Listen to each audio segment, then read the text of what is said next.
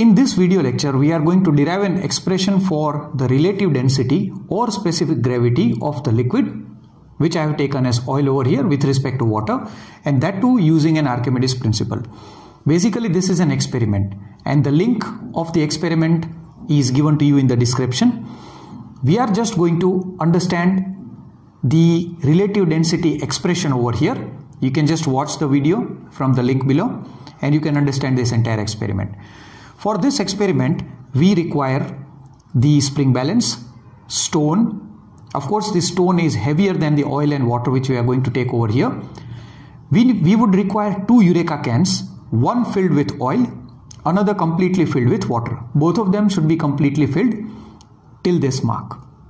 We would be requiring the weighing balance, 2 weighing balance, and then 2 beakers, right?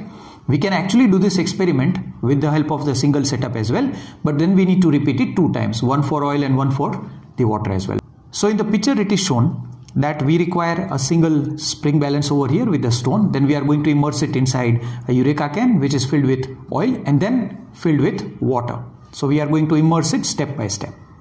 So first of all, what am I going to do is I am going to suspend the stone with the help of a thread, and then I am going to record the weight of the stone in the air. So WA is the weight of the stone in the air, VS is the volume of the stone, correct?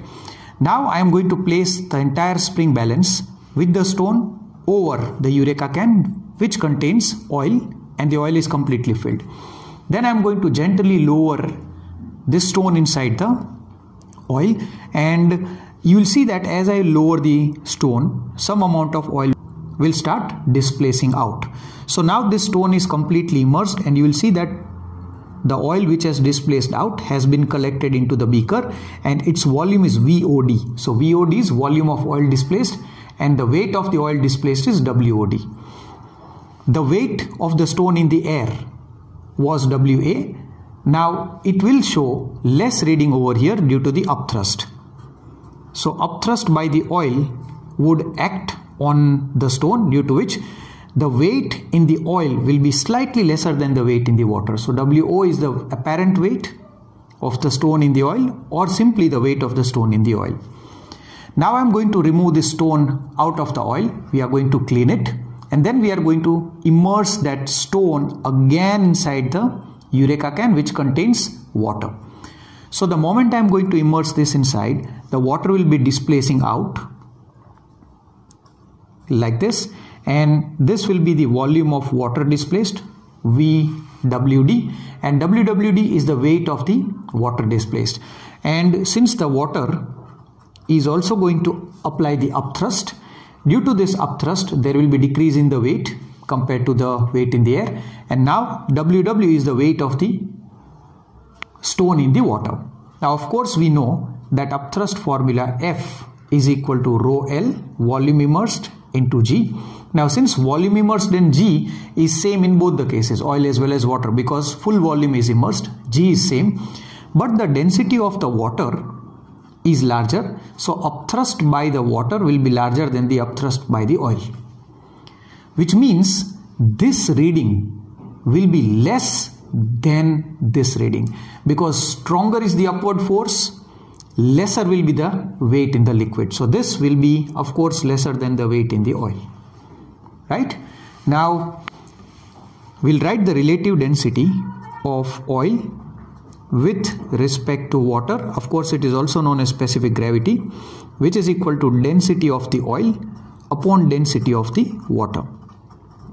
Now please make sure you are not supposed to say that I know the reading of this as 1000 kg per meter cube. No, we are supposed to measure this with the help of an experiment. So we know the oil which is over here and the water over here, the displaced ones, because we know their volumes and we know their weights, because this is beaker and it contains graduations. So we have to substitute these values over here.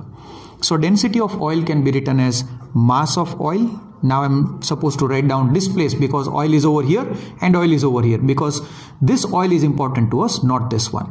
This oil, we have its weight and the volume both. So we have the measurement, so we are going to consider this one. So mass divided by the volume of oil displaced divided by the density of water. So divided by mass of water displaced upon volume of water displaced. This can be also written as mass of oil displaced upon volume of oil displaced multiplied by reciprocal.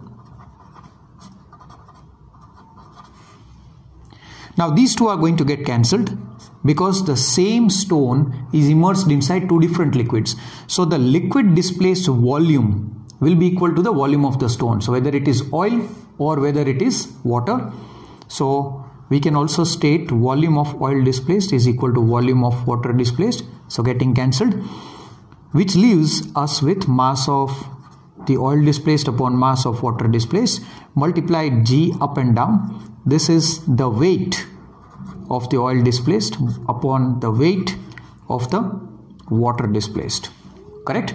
Now we know that as per the Archimedes principle, the weight of oil displaced, I should write down weight of oil displaced is equal to upthrust of the oil. That is equal to weight in air minus the weight in oil. So WA minus WO. Now weight of water displaced is equal to upthrust by water, which is equal to weight in air minus the weight in water.